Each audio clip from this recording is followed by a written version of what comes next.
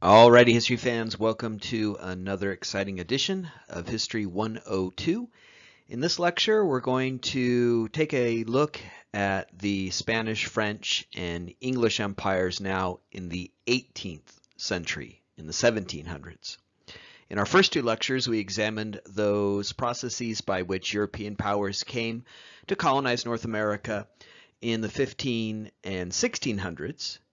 The French, the Spanish, and English would all establish empires in that period, and we examined elements of that process, why they came, who came, their respective economies, and their different ways of relating to Native Americans. Now, in this lecture, and one to follow, part 2 of this look at imperial rivalries in the 18th century, we're going to talk about how those empires evolve in the 1700s, in the 18th century. And as we do so, we have an opportunity once again to emphasize that of the three, the Spanish, the French, and the English will be the most successful, powerful, populous, and the seedbed, the foundation of the American nation. As we'll see through the course of these two lectures examining imperial rivalries in the 18th century, by the end of the 1700s, the English Empire is clearly the most powerful and eclipses the French and Spanish, but out of that English Empire will come the American Revolution and the formation of a new nation, the United States. So as we go forward and examine imperial rivalries in the 18th century in these two lectures, be keenly, sharply aware of that, how the English are indeed becoming the most powerful, but how trends within the English colonies, which we'll in particular talk about in our next lecture, serve to form the basis of that American Revolution. Let's begin our look here at imperial rivalries in the 1700s by checking in with the Spanish. And when we talked about the Spanish Empire in our first lecture, we talked about how the Spanish were thinly populated in frontier regions like Santa Fe, where you had that fateful Pueblo Rebellion of 1680. The Spanish were able to attract a lot of settlers to certain urban areas, but frontier reaches like Tejas, Alta California, the settlement at Santa Fe in what is modern-day New Mexico, those areas of the northern reaches of the Spanish Empire were thinly populated, and so the Spanish might claim control, but like we talked about with the Pueblo Revolt, they either had to share control or really didn't exert control over regions where there were so few Spanish settlers and still large populations of Native Americans.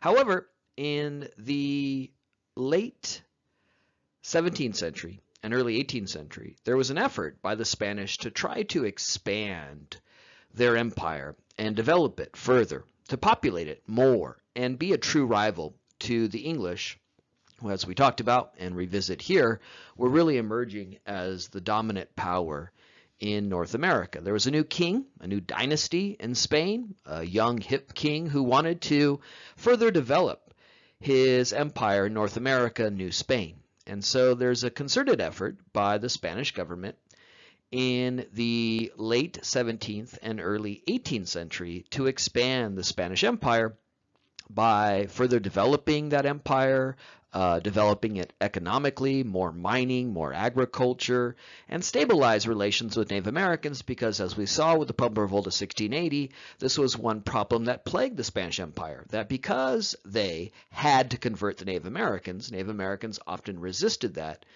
in acts of rebellion like that of the Pueblo Revolt of 1680. As part of this effort to expand their empire, make it more profitable and successful, the Spanish in the early 1700s would attempt to establish new settlements in those thinly populated regions in the northern part of New Spain, like Tejas and Alta California. And so this begins things like the mission effort to build missions in California. We are all keenly aware of this. here locally. If you were educated in the California public school system, you probably had that moment in third grade or so where you went to a mission on a field trip, where you learned about the missions in school, where you may have been tasked with making your own mission. And if yours was like mine, it was pathetic. It was all lumpy, you know, this terrible paper mache thing that you pooped out the night before it was due. So a lot of us are keenly aware of this aspect of North American history, California history, the mission movement that began here in the 1700s, where the Spanish Empire sent conquistadors and friars in an effort to further develop their empire by building missions in California, as well as reaching into other areas of northern New Spain, or the northern reaches of the Spanish Empire, like Texas. Here is an image of the missions that were established in California, and again, most of us are aware of this from grade school. The very first mission built in San Diego, and then a number of other missions built not linearly. We didn't go up the coast, more strategic areas like the bays and other natural resources of interest, Monterey, what is San Francisco. Those would be built before some of the other missions, but cumulatively there's this effort to build a number of missions throughout California, Alta California, here in the 1700s and 18th century, as part of Spain's effort to truly rival the English and be a formidable, strong empire, to not accept second-class status. And they wanted to expand, they wanted to develop their holdings, they wanted to stabilize relations with Native Americans, to have a more stable empire. And part of that was, again, this effort to build missions here in Alta California. The man behind that effort to build missions in Alta California was Father Junipero Serra, who was really tasked with this duty of pushing the Spanish Empire north into areas like Alta California in the early 1700s. Father Serra was the leader of that effort. He would establish the mission system. And the mission system was one that really relied on friars, on priests, Catholic priests, to do this work of expanding the Spanish Empire. And that again brings us back to some of the core ideas we developed in our very first lecture, that conversion was at the heart of the Spanish Empire, that from the very beginning the Spanish needed the Native Americans to justify their empire.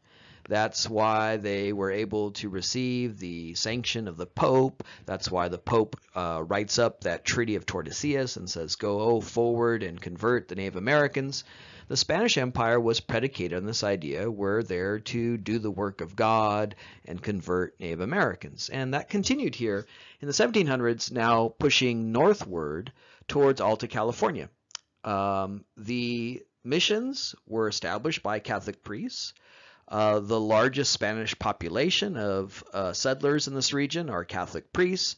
Again, one of the core characteristics of the Spanish Empire, alongside this imperative to convert Native Americans, is that they really struggled to attract settlers to parts of the frontier northern regions like Alta California and Tejas. At this point, nobody knows there's gold in California. Gold will not be discovered in California until 1848. So there's no gold. It's an arid, hot landscape that really won't be turned into fertile farmland until the development of aqueducts and dams and other means that are able to channel water to places like Southern California, which is a desert. So you can't farm there. There's no gold to be had, and therefore not too many Spanish settlers came to Alta California. It was mostly run by the friars like Father Serra. And as a result of that, this was ultimately a disaster for Native Americans, because here come these friars, and once again, they see Native Americans as backward, savage, heathens. They see their duty and task to be one of converting Native Americans. They have that imperative that's again at the heart of the Spanish Empire: gold, glory, and God. And so the friars, like Serra and others, reach out to these Native Americans and attempt to convert them. And that, of course, is disastrous for Native Americans because they're facing this cultural onslaught, this effort to stamp out their traditions and impose Catholicism upon them, but also in the Spanish effort to urge Native Americans to come and live at the missions, work at the missions. It's important to note that the missions weren't just churches. They weren't just places where people worshiped. They were farms, and labor had to be performed on those farms. And the friars didn't do the labor. The friars said, we have other work to do. We're busy converting Native Americans and speaking for God. Native Americans were forced to work on those farms in return for salvation and religious instruction. This was the way in which the friars saw this relationship. We're here to bring you God and bring you into the light of Christianity, and so it's only fair that you do all the work and feed us. Well, as a result of this, there's a very high death rate for Native Americans who are now exposed to, again, the pathogens that these Spaniards carried. And of course, this was also very hard on Native Americans because they were doing this grueling labor in the hot sun. And so Native Americans faced a cultural onslaught, but they also suffered from a miserable experience with a high death rate owing to pathogens and forced labor on these farms where they were expected to do the work to generate the food to feed themselves and the friars. And so this was, again, a tragedy for Native Americans that the Spaniards arrived dedicated to expanding their empire and convert Native Americans, and Native Americans in the process face an effort to stamp out their religion and culture, and many Native Americans resist. The very first mission built in San Diego was burned to the ground, and Native Americans in that region revolted against the Spanish and killed the Spanish friars. The mission that stands now in San Diego is actually the second one because the first one was burned to the ground. So again, like you had in the Pueblo Revolt of 1680, when you come into a region and tell people they're backward, savage, uncivilized, and they have to give up their religion, well, sometimes people don't exactly like that, and they resist and rebel. So some Native Americans resented this introduction of Spanish settlers and resisted, but Native Americans who did come to live at the missions suffered from, again, a high death rate from pathogens and forced labor.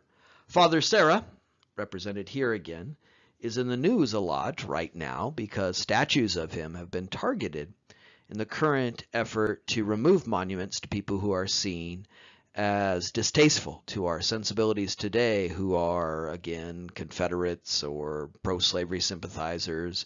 And a number of statues of Father Serra have recently been torn down because of his role in what many see as a crime against Native Americans.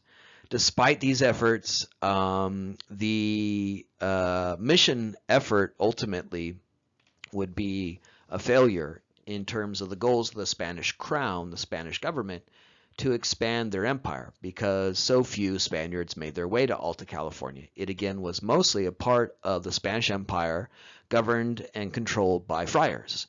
This is before the gold rush. No one knows there's gold in California. It's hard to farm in the region. There are these formidable Native Americans who are able to resist the Spanish and often do rebel. So why leave the Valley of Mexico? Why leave parts of the Spanish Empire where there is gold, where there is silver, where it's easier to farm, and head off to Alta California? So the Spanish Empire continued to be plagued by this problem that helps explain for us here why it does not become the most powerful, populous, and profitable of these efforts.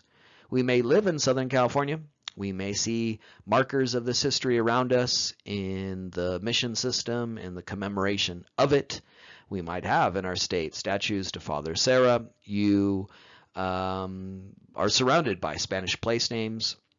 But despite that, I am lecturing to you today and in all lectures in English because it is the English who become the most successful of these colonial efforts, and that's really solidified, as we'll see in these lectures, in the 18th century and the 1700s. The Spanish tried to expand their empire, but it was a failure. There's very little economic development in California or Texas. Native Americans resist their efforts. By 1800, at the end of the 18th century, the end of the 1700s, after this experiment by the Spanish in Alta California, in 1800, there are only 300 people living in Los Angeles. I know it's hard to imagine. There once was an age where there were only 300 people living in Los Angeles, in the entire city. Then in 1800, Los Angeles was part of the Spanish Empire here in Alta California. And its very sparse, limited population speaks to how unsuccessful the Spanish were in this effort.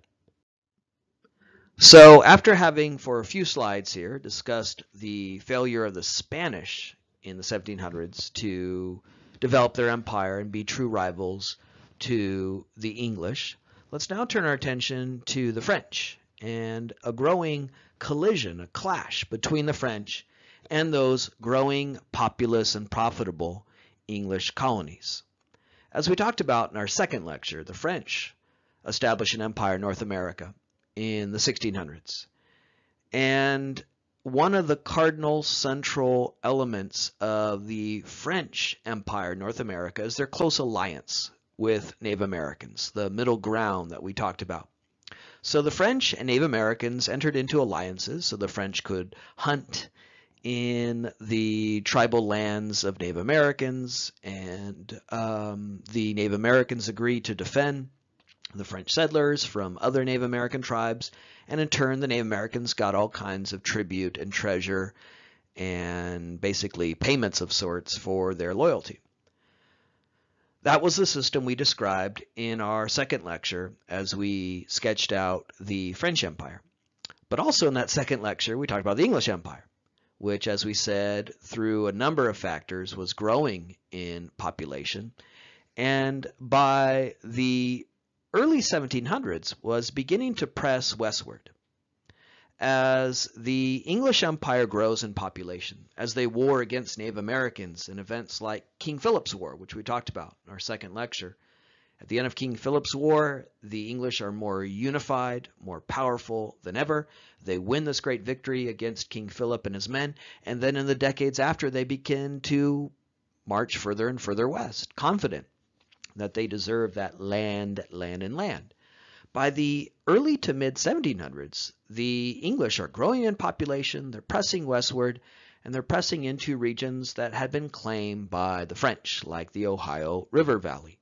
For a little while, with these now English settlers arriving in the Ohio River Valley, the Native Americans were able to take advantage of this by pitting these two powers against each other.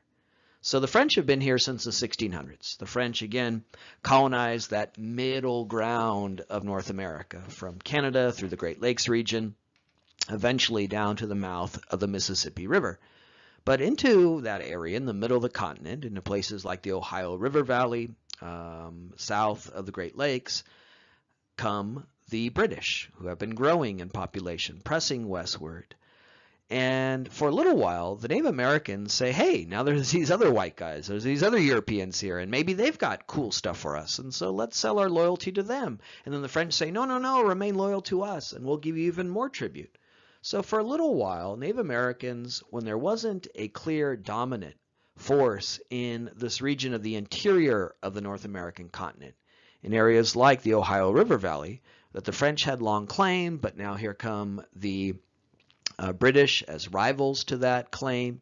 For a little while, Native Americans were able to play the two rivals off of each other and sell their loyalty to the highest bidder. The British come in and say, hey, don't be loyal to the French, be loyal to us. We've got great stuff to give you. And Native Americans say, okay. And the French in turn say, but you've always been loyal to us. Here, we'll give you even more tribute. So for a little while, Native Americans were able to really take advantage of this and pit the two against each other to extract the greatest tribute possible and maintain control over their own affairs. But over time, and certainly by the mid-1700s, the mid-18th century, more and more British settlers are pouring into the Ohio River Valley. And they're doing so for, again, what I have urged you to put in the forefront of your thinking and understanding regarding the English or the British. You can use either term here. Land, land, and land. From the very beginning, the English came for land. They came as permanent settlers. They saw themselves as worthy of that land, seeing Native Americans in contrast as unworthy of that land. We talked about Bacon's Rebellion. We talked about King Philip's War, these flashpoint events that are occurring in the late 1600s that demonstrate that the English are pressing westward, clashing with Native Americans, determined to expand their claims to land, and that only intensifies and amplifies in the period we're reviewing here of the early 1700s. And so the British are growing in population, they're pressing westward, and eventually this leads to a collision with the French in that Ohio River Valley, in that interior part of the continent. The French, as we stressed in our second lecture, also struggled from underpopulation. The French could never convince enough of their citizens to get on a boat, sail across the Atlantic, and populate New France.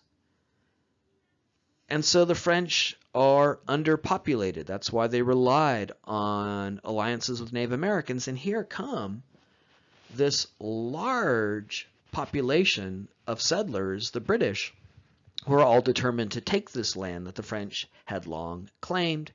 And this will set up a war that ultimately will lead to the end of the French Empire and the solidification of the English as the dominant power in North America. So we are setting up, as the slide indicates, a battle for control of North America, with the British or English growing in population, pressing westward, buoyed by their confidence and unity against Native Americans, willing to wage wars of aggression like we saw in King Philip's War against Native Americans.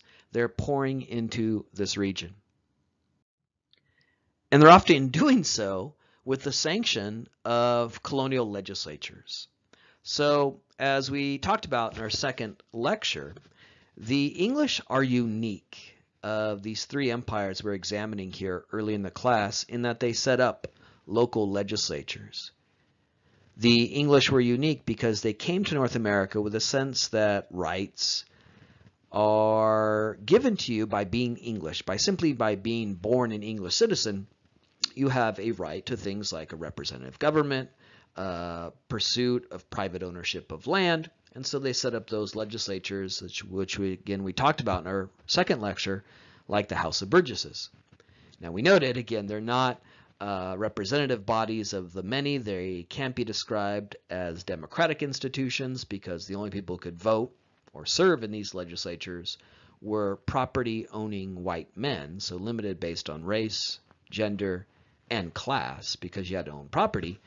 But they are set up and they represent the interest of property owners. And what do property owners want? Well, more property, land, land, and land. And so you have the dynamic we talked about in the previous slide where the English are pressing into the Ohio River Valley, and they're doing so with the sanction of these legislatures that says, go out there, take that land.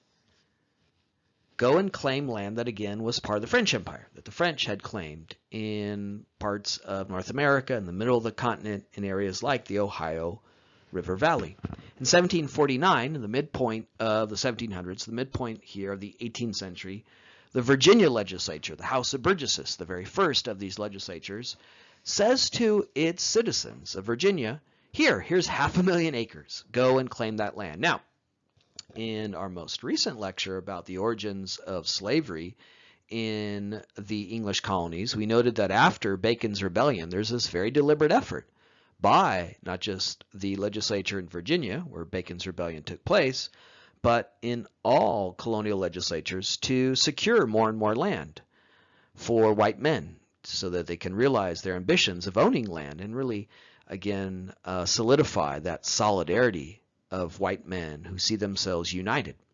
And here's proof of this. Here's proof that in the decades that followed Bacon's Rebellion, those legislatures are doing their best to appropriate and take land and do so that the English citizens can realize their land-owning ambitions. So in 1749, the Virginia legislature says, here's 500,000 acres. Go and populate that region.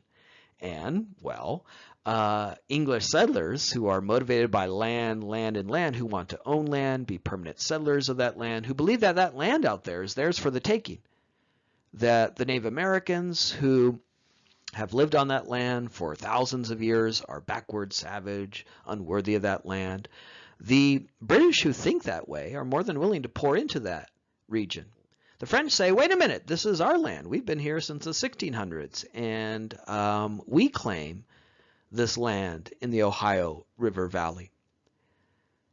And so you have, again, the basis for this collision, where the land is in dispute, and it's unclear who really controls this region. The French had claimed control of this region since the arrival of the French in the 1600s. They've entered into these alliances with Native Americans to be able to develop their fur trade economy centered on, hunting beavers and weasels and extracting their furs. They've entered into these alliances with Native Americans to defend the French. But here come these English settlers who are determined to wrest control of this land, who say, our legislature said this land's ours. And ultimately, this comes to a head in a key and fateful war in world history, and certainly a key and fateful war in American colonial history, the 7 Years' War, which begins here in North America in 1754. Later, battles would be fought in Europe between the French and the British, and the Spanish who get involved in the war on the side of the French. In 1756, those first battles begin, and the war lasts until 1763. So if you can do a little bit of math, even us history majors can do this much math, you can see that based on the dates given on this slide, the war lasts 9 years. So calling it the 7 Years' War doesn't really make a lot of sense. The reason why it's called the 7 Years' War is that the war only begins in 1756 in Europe. This is what Europeans call this war, because in Europe it spans from 1756 to 1763, and that is 7 years. But actually the very first battles began here in North America as early as 1754. So that explains why a war that really lasts 9 years is known as the 7 Years' War. 7 Years' War is the term that Europeans used to describe this conflict, because eventually battles would be fought throughout the continent of Europe between the French and Spanish and their opponent, the British. It's known in American history, in U.S. history, as the French and Indian War. But that name, too, is misleading, because you hear this term French and Indian War and you think, well, the French fought the Indians, right? If it's the French and Indian War, it's French versus Indian. And no, as we've stated many times in this lecture and emphasized in our very second lecture, the French and Indians were allies. It's called the French and Indian War because that's the perspective of the British colonies here. They were fighting the French and the Indians. So I'm sorry, the terms we historians have for this war don't really make sense. 7 Years' War actually lasts 9 years. And the French and Indian War is one in which the French and Indians are actually allies. So sometimes history's a bitch, okay? The words we use, the terms we use as historians don't make much sense, and I apologize for that. The key thing to know here is that this war, the 7 Years' War, French and Indian War if you prefer, is really in North America about who's going to control the interior of the continent. The French, who have long colonized this region but are underpopulated, or this large population of determined British settlers who have poured into this region, determined to seize this land, and land. Alrighty, so let's now describe the 7 Years' War after complaining about the terrible names we have for it. It's a war between the British settlers in the interior middle part of the continent and the French, who had long claimed that region, and their Native American allies, hence the term French and Indian War, because the British are fighting the French and Native Americans who had allied with the French again for decades. You can think of the 7 Years' War as the First World War. It's not recognized as such. It's not recognized as World War I, but it meets the criteria of a world war as battles are fought literally all over the globe. The first battles begin here in North America in 1754. This leads to battles later in 1756, beginning then in Europe. And so battles are fought in those two continents, and there are battles fought in Asia as well. For example, during the 7 Years' War, the British attacked a Spanish colony, the Philippines, in Southeast Asia, and for a brief amount of time, the British held the capital of that colony, Manila. So battles were fought in Asia as well. So battles were fought all over the world, 3 different continents. And so you can think of the 7 Years' War as the First World War, even though it's not recognized as such. Here in North America, the effort is one to control the Ohio River Valley. Again, the British had grown in population. They, from the very beginning, were determined to seize land, occupy land. They're more than willing to war against Native Americans for that land. And in the 7 Years' War, or French and Indian War, most of the battles were fought not between the British and the French, because there are so few French settlers here. Instead, most of the battles were between the British and Native Americans, who were allied with the French, as the British sought land, land, and land, and control of this region. The war was intense and brutal. We're talking about very close combat. In this period, the most common firearm is a musket, and muskets were unreliable. They weren't very accurate. You had to get very close to your opponent to hit him with a musket. When the musket failed, you were down to swords, hatchets, again, the sort of implements of war that must be utilized close in order to be effective. And so the warfare was very intense, very brutal, very close, very intimate in that way. It wasn't like the more surgical forms of warfare that we see in the 20th and 21st century, where you can launch missiles from hundreds of miles away. Instead, the British, fighting the French and their Native American allies, were doing so very up close. And for the British, so much is at stake, their sense of freedom associated with that land. Another insight we've developed in these early lectures is that from the very beginning, in the English imagination, land represented freedom. And so when they're fighting for land, in their mind, they're fighting for freedom, the self-determination, the control of their lives that came with land ownership. The French were fighting for their control over this region, and Native Americans were also fighting to maintain their sovereignty, a sovereignty they often enjoyed through their close connection with the French. Also, there's a racist element to this. As we've talked about, the British tended to see Native Americans through a racist lens, as backward, savage, uncivilized, unworthy of occupying that land. In the aftermath of events in the 17th century, Bacon's Rebellion, and King Philip's War, those racial animosities, those racial prejudices were intensified. And so that too played a role in explaining why the warfare was so intense and brutal, and also some of the consequences of the war when it concludes, when this generation of British settlers engaged in close, direct combat with Native Americans. They began that effort already seeing Native Americans as backward, savage, and uncivilized, and only had those prejudices further confirmed. So that too plays a role in the reason why this warfare was so intense and brutal. It began as a rivalry for control over the interior of the continent. A lot was at stake, land and the notions of freedom and independence associated with it. The British, who entered this war, began this war, seeing Native Americans as backward, savage, uncivilized through that racist lens, emerged out of the war more committed to that way of thinking than ever. And so it deepened, reaffirmed those racial animosities. This generation of British colonists may have read about King Philip's War, heard about it from previous generations, and now they had their own war, their own conflict with Native Americans.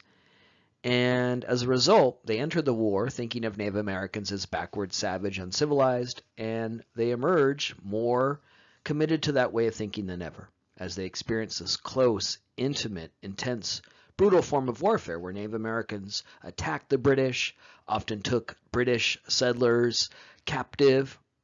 It was war. It was brutal. It was intense. It was an 18th century war of particular grisly characteristics. And when this occurs, the British do not see the Native Americans as fighting for their freedom, their sovereignty. They instead see them as backward, savage, uncivilized. And that helps explain why in the decades after the 7 Years' War, you would see further efforts by the British to displace Native Americans, confident that they can never live side by side with them. One of the other insights that we are developing here in our first few lectures is the development of race-based ways of thinking from the very beginning, from the very early stages of American history. How in the 1700s, English settlers come to see Native Americans and African Americans as irredeemable, as if they are locked into a biological status as a function of their skin color that confers upon them inferiority, so that they're worthy of being enslaved. They are worthy of being displaced. It's a point we've made in these early lectures that a division of civilized and uncivilized that may have once hinged on religion, something that you can change, is through these developments in the colonial period shifting towards a division based on race, skin color, something you cannot change. And like earlier episodes with King Philip's War and Bacon's Rebellion, the 7 Years' War is another key beat in that rhythm, another part of that continuity. The British who fought against the Native Americans in the 7 Years' War began the war inclined to see Native Americans through this racist way of thinking, and at the end of the war, they were more convinced than ever. And that's why after the war, they will refuse to live side by side with people they see as inherently biologically inferior. The war comes to an end in 1763. We might dispute when it begins, 1754 or 1756, but there's no dispute in regards to when it ends. In 1763, a peace treaty is signed in Paris that recognizes the conclusion of the war and the victory of Great Britain. Great Britain wins the 7 Years' War clearly and emphatically. Great Britain wins the 7 Years' War with a clear victory. And as a consequence of that victory, the French Empire in North America ends. Yeah, I know Napoleon will come back and try to revive it, but that won't work either. So it is effectively the end of the French Empire. The land that the French had once claimed, that you could see on this map from the Great Lakes region further south, would be formally ceded, granted to Great Britain. So you can see in this map what originally colored that dark shade along the Atlantic coast was the land claimed by Great Britain, and now that land extends all the way west to the Mississippi River into this area, the Ohio River Valley, south of the Great Lakes region, that again was the focus of this conflict. Conflict began and the British won, and they now have claim to this. The French basically leave. They give their land to Great Britain. This is how Great Britain acquires Canada, for example. So this marks the end of the French Empire. One consequence of the 7 Years' War was the end of the French Empire. Napoleon will come back as emperor in the early 1800s and try to revive it, but that doesn't work, and that's why he later sells that to United States in Louisiana Purchase. So this is effectively the end of the French Empire. The French came, as we described in our second lecture, for furs and faith, but ultimately their empire would be a big fail. And that empire ends here in 1763. So one consequence of the conclusion of the 7 Years' War, the victory, clear, emphatic victory of Great Britain, was that the French Empire ends and the British, in the peace, acquire all of that land in North America, the French Empire, that was once claimed by the French. Another consequence as a result is that Great Britain is now clearly the dominant power in North America. Spain entered the 7 Years' War on the side of France, so it too was defeated. It too was on the losing side, and it too had to give up some land to Great Britain. Spain doesn't leave North America. The Spanish Empire, as we talked about in our first slides in this lecture, would actually continue, and there were attempts to expand it in the late 1700s, but it too would again be eclipsed in power by Great Britain. So the French Empire recedes, the French Empire ends, and the Spanish Empire recedes, making Great Britain the dominant power in North America, the big boss. We've talked in these lectures about some reasons, some trends, some characteristics that help us explain why, over time, the English Empire will become the most powerful populous and profitable. A lot of people came. They came for land, land, and land. They were more than willing to war against Native Americans. They benefited from the introduction of pathogens that decimated Native American populations. They came as families. So in previous lectures, we've talked about why the English are so successful, and here ultimately is the definitive proof of their supremacy. In 1763, the war comes to an end. Great Britain is victorious. They acquire the French Empire. The French leave, and Great Britain would now be the dominant power in North America. Consequences of the 7 Years' War for Native Americans are tragic. With the French exiting, they lost their ally, and now there's no buffer, no block between Native Americans in this region and the land-hungry English, who now believe, as a result of their victory, that that land out there is theirs for the taking, and they're going to come and get it. So Native Americans lose their ally. They lose whatever buffer the French offered in preventing further incursions into Native American land. And they lose that source of tribute that the French offered. They now face a land-hungry, full-on, determined opponent in the British, who as a result of that treaty signed in Paris say that land's ours now. And it doesn't matter if you've lived on this land for thousands of years, Native Americans. It doesn't matter that this is your ancestral land. We are going to claim this land.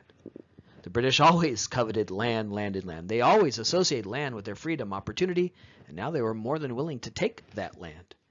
And remember, as I noted on a previous slide, the very experience of the 7 Years' War, battling close, intensely with Native Americans, seeing Native Americans raid settlements and take English citizens hostage, only deepened already existing racial prejudices. So not only do the British believe that that land is theirs legally, based on a treaty signed in Paris, not only do they covet that land because they want land, land, and land, they tend to see the Native Americans on this land again as irredeemable, as people who are inherently, biologically inferior, people that they see as unworthy of that land, people that they're not willing to accommodate to. And as a result, the colonial legislatures encouraged their citizens to pour into this region, take that land. Even Pennsylvania, the colonial legislature in Pennsylvania adopts this much more aggressive approach. Up until this point, up until the end of the 7 Years' War, Pennsylvania, one of the 13 colonies established by the English in the 16 and 1700s, was the exception to the rule that we've enunciated in these lectures regarding the very hostile and aggressive approach of the English towards Native Americans. And that's because Pennsylvania was founded by a Protestant religious group known as the Quakers. The Quakers, like the Pilgrims and Puritans and many other groups, came to North America in the 1600s to form a religiously based society. We talked about the Puritans earlier, their idea of creating a city upon a hill. Well, further south in Pennsylvania had a similar group, Quakers, who again were Protestants fleeing persecution, who came to North America to establish a religious-based society. The leader of the Quakers was William Penn, P-E-N-N. And so Pennsylvania, a colony, and then later, after the American Revolution, a state, is named after William Penn, the founder of the Quakers. The colony granted to him is the colony that's still, or state now, that bears his name. In fact, if you go to Philadelphia, the largest city in Pennsylvania, there's this very high statue above the city of William Penn, who's seen as the founder of Pennsylvania. And for a long time, Philadelphia had a law that you could not build a building taller than that statue. So it would be the tallest thing in the city. So Pennsylvania was founded by the Quakers, founded by William Penn and his group. And the Quakers, though they were also a religious group who came to North America, were very different than the Puritans of North America, who would clash with King Philip in King Philip's War, in that the Quakers saw Native Americans as equals. In fact, the Quakers believed that all human beings were equal. They were all equal as children of God. The Quakers are different than all the other English groups we've described. They had an egalitarian approach to human relations. They believed all human beings are children of God. And so they didn't war aggressively against Native Americans. They established praying towns throughout Pennsylvania that were designed to welcome Native Americans. Come and live closer to us. They believed that the best way to reach out to Native Americans wasn't by slaughtering them and taking their land, but instead converting them. And they did so in a very welcoming manner. They said to Native Americans, come and live beside us Quakers, pray with us. You'll want to, again, convert to our religion. And when Native Americans said, no, thanks, we're good, we don't want to be Christians, we like our traditions, the Quakers didn't kill them. The Quakers didn't respond to that by slaughtering them like the Puritans and other groups did. The Quakers said, oh, okay, well, don't worry, we'll get you next time. We'll convince you next time to come and live like us and wear one of these cool Quaker hats, right? So the Quakers did not slaughter Native Americans. They also did not engage in slavery.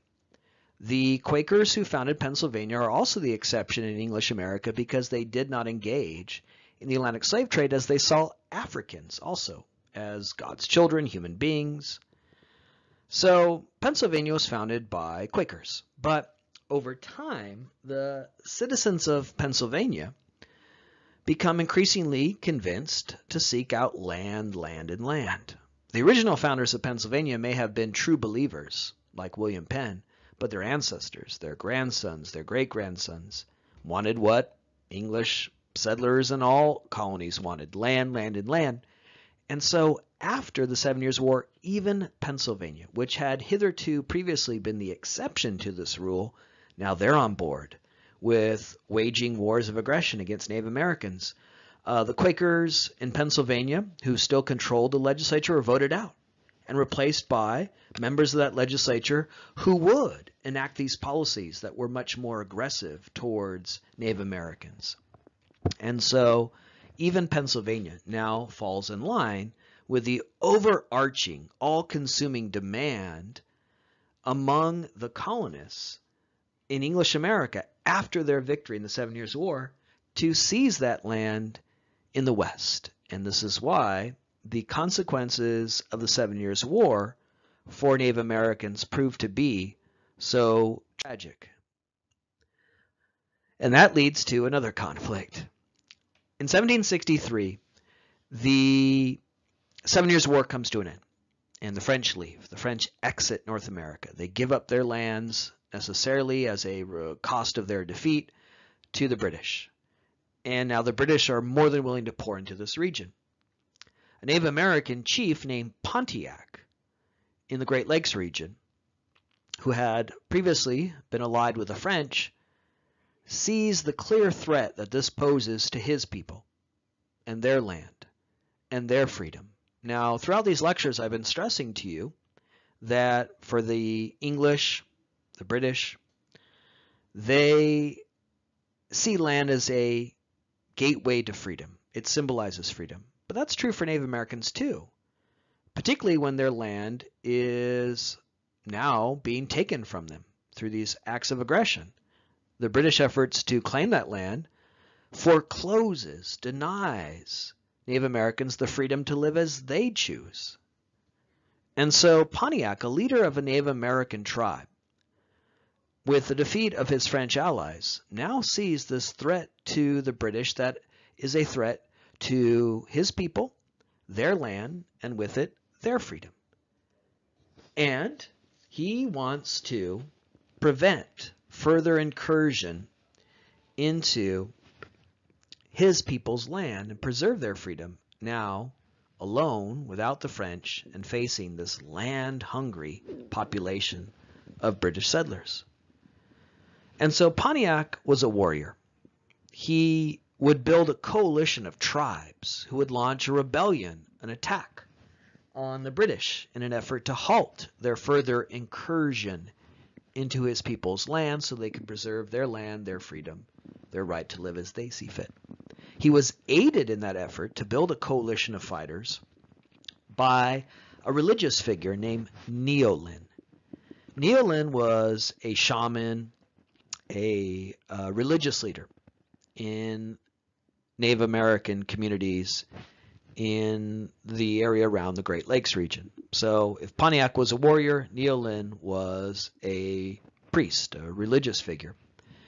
And he reached out to Native Americans in this region and said, we need to put aside our differences. We may speak different languages. We may have previously fought against each other. But we're facing a crisis not just in terms of our land at stake, but our very souls, our very culture is at stake. Neolin added to the efforts of Pontiac by building a sense of a cultural or spiritual crisis among Native Americans of this region who are facing this onslaught that targets not just their land, but their religion, their traditions, their languages. And so he urged the Native American tribes in this region to band together in a common identity because for them, not only was their land at stake, but their very identity and their religiosity. The British are coming, they're coming for our land, and they're also coming for our very traditions and culture as they see Native Americans as backward, savage, uncivilized. And so you have this key event, also in 1763, the year that the 7 Years' War ends, Pontiac's Rebellion, where Pontiac and Neolin worked together to build this coalition of fighters who will stand up to the British, hit them hard, attack them, and convince them not to pour into this region that they have won in their victory against the French in the 7 Years' War. So this is the dynamic we've seen now. The British win, the French leave, and now the British are, in their mind, ready to claim this land. Pontiac sees the writing on the wall, and he builds up this coalition of fighters that he believes can protect his people and stop this incursion. And he's aided by Neolin, who works to deepen the sense of bonds and connection because what's at stake was more than just land, the very traditions and cultures of Native Americans in this region. Now, in these early lectures, we have been working to talk about solidarity, ways in which people see themselves connected. A lot of what we've talked about, again, is in terms of racial solidarity, how over time in early periods of American history, well before the American Revolution, here in the colonial period, people began to think of who they were connected to and who they could never be connected to based on race. That's something we talked about in our most recent lecture in Bacon's Rebellion, the origins of white male solidarity, that what unites us isn't a common religion or a common class standing, but skin color. So in previous lectures, we talked a lot about how white European settlers in North America came to see themselves connected based on that common whiteness. We got more of that here today in this lecture, which through an examination of the 7 Years' War talked about how that notion of racial difference between white Europeans and Native Americans was further solidified. But solidarity is not exclusive to Europeans alone. What we have in Pontiac's Rebellion is a sense of solidarity developing among Native Americans, a pan-Indian identity, meaning an identity that spans tribe. The Native Americans in this region, prior to the French arrival, fought against each other. They were different tribes, different linguistic groups. They had their own rivalries. The French come in and they ally with some Native Americans, but remain foes to other Native Americans. Again, one of the reasons why the French entered into alliances was so that they would have protection from other Native American groups. So there were divisions in this region for centuries. But with the British now as a common enemy, a common threat, with the French gone and Native Americans facing this potential onslaught into their region, what we see in Pontiac's Rebellion is a Native American solidarity, a pan-Indian identity, meaning there's something that unites all of us tribes, that there is something that we can see as being Indian or Native American, a common experience against a common enemy, a common threat posed by the British, a common cultural body of practices, the animistic beliefs of Native Americans that's threatened by the incursion of hostile, aggressive, racist, dismissive British into this region. So if one of the themes here in our early lectures is the formation of group identity, and it will remain a theme because in our next lectures we'll be talking about the American Revolution and how an identity is formed as being American. So a big theme in the whole class here is how we come to see ourselves connected to others, how we form a sense of identity, and in doing so include some, but also exclude others. So far, when we've traced that theme of solidarity and connection, kinship, identity, it's been among white Europeans or white British settlers who say we're all white men and we deserve this land. But there are other groups in early American history, as witnessed by Pontiac's rebellion, here Native Americans who are seeing themselves connected in a common identity and common experience. Pontiac builds this coalition. Pontiac builds this confederation of fighters that spans tribes, unites tribes that had been previously foes, antagonistic to each other, because they do have something in common, something they can now recognize. As a result, Pontiac launches a series of attacks on British settlements in the Great Lakes region. You have this event known as Pontiac's War, or Pontiac's Rebellion. He builds up this coalition of fighters. They have a common identity and a common experience, a common threat. They want to preserve their land. They've lived in this region for thousands of years. When the French were here, there weren't too many French settlers, so they were really able to maintain their control of that region and work that alliance system to their advantage. But now the French are gone. How will they hold on to their control of this region? Well, Pontiac hoped to hit the British, hit them hard, and convince them to back down. He hoped that if he hit the British hard enough, they would see the consequence of pouring into this region and say, wait a minute, maybe that's not such a good idea. Pontiac launched this series of attacks in an effort to dissuade the British from pouring into this region. The British might have believed that this was their land for the taking. They won the 7 Years' War. A treaty was signed in Paris that says this land's ours. But Pontiac wanted to demonstrate to the British the costs, the consequences of doing that. And he launches a series of rebellions against the British. He forms this formidable, strong coalition of fighters. And they fight in their name for freedom, a freedom to maintain this land, and with it, a freedom to live as they see fit. So this too is an outgrowth in 1763 of the victory of the British in the 7 Years' War and their determination to wrest control of this land. Seeing that as a threat, Pontiac launches this series of attacks. Now, Pontiac doesn't rout the British, defeat them. Really, Pontiac's war is a draw. There's enough British settlers in this region to absorb these attacks. But the attacks are strong and determined, and so the British see that this is a real problem, that we can't just pour into this region because there'll be more of this. So Pontiac doesn't crush the British, defeat the British, convince them to go back, but he does do enough damage to urge the British government to now be cautious. And that leads to the proclamation line of 1763, where the King of England will draw a line saying, don't go past this point. No settlement west of the Appalachian Mountains. The king says to the colonists, yeah, I know we won. I know that land's ours. But, if you head out there, you're going to piss off those Native Americans, and they're going to attack us. At the end of the 7 Years' War, Great Britain won a great victory against its rivals, the French and the Spanish. At the end of the 7 Years' War, Great Britain is indisputably the dominant power in North America. In fact, it would be now the dominant power around the globe, a status it would enjoy until the end of World War II for almost 200 years. So Great Britain's not only the dominant power here in North America, it's the most dominant, powerful nation in the world. But it won that victory, enjoyed that status at a great cost. It went deep into debt to win the 7 Years' War. And now it has this expanded empire that, as we've learned in this class, can be as much a liability as an asset. Having a big bitchin' empire might seem cool, but you have to control that empire. You have to defend that empire. And Pontiac's rebellion demonstrated to the King of England the difficulties of now controlling that region.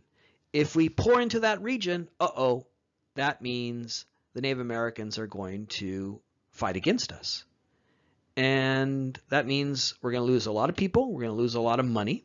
In order to defend this region, we have to spend more money, build forts, send more soldiers. And again, at the end of the 7 Years' War, Great Britain is deep in debt. It doesn't have the money, the resources to really control this region. So the king says, let's hit the pause button. Let's draw a line and prohibit our citizens from going past that line and make their way into that Ohio River Valley. Because if you do, you'll get more Pontiac's rebellions. You'll get more rebellions. And that's a big pain in the ass for me, the king, and I don't have the money to deal with it because I'm deep in debt. So let's just stop westward expansion until we can do this in a more deliberate and concerted effort. And so you have the Proclamation Line of 1763, where the king is saying no westward settlement beyond this line, beyond the Appalachian Mountains. For the king, this is his desire to control his empire, to manage this difficult situation where, yeah, he's got a bigger, larger empire, but it's onerous and difficult to manage. He's deep in debt. These Native Americans in this region aren't going to be so kind to the arrival of settlers. And so he says, let's draw the line. To him, it makes sense. To him, it's reasonable. But to the colonists, what is the king doing when he draws that line and saying, you can't take this land? He's denying them what they dream of, what they aspire to. Land, land, and land. And what does land mean to these colonists? Freedom. Pretty soon, in lectures to come, we're going to talk about the American Revolution, a rebellion that breaks out in these 13 colonies, and from it forms the American nation that is the focus of this class in History 102. And quite often, the story of that American Revolution begins with a Stamp Act and a number of taxes and regulations that the king imposes after the 7 Years' War. But even before the Stamp Act is levied in 1765, there is this first act that sets in motion a collision between the goals of the king and the dreams of the colonists. That is the Proclamation Line of 1763, where the king is drawing a line and prohibiting his citizens from what they see as their birthright, as their goal, and the means by which they are free. So the Proclamation Line of 1763 is actually the first step in that American Revolution by pitting the goals, ambitions of freedom of the colonists against the king. So we end our study of the 7 Years' War by really indicating where we are coming to examine in lectures to come, the origins and development of an American Revolution, where in 1763 the king does something really sensible, really reasonable. He draws a line and says, don't go past this line. Because if you do, it's a big problem for me, it's a big problem for all of us, we'll have another war, and he's got his own worries. You know, the king's over there in England, he's got a lot of war debt, he's got all kinds of problems in England and Europe. He doesn't need to send all of his soldiers to North America to fight against Native Americans in the West. But when he does this seemingly sensible thing, he's setting in motion a collision between the interests of the crown, the interest of the king, and the goals of the colonists who say that land's ours. It's ours because we're British citizens and we have a right to private property. It's ours because we won. We won. We defeated the French. We defeated Native Americans. It's ours because the Native Americans don't deserve that land. We do. It's ours because it's what makes us free. And so the actions of the king here really set in motion a divide, a cleavage that later will intensify into a revolution.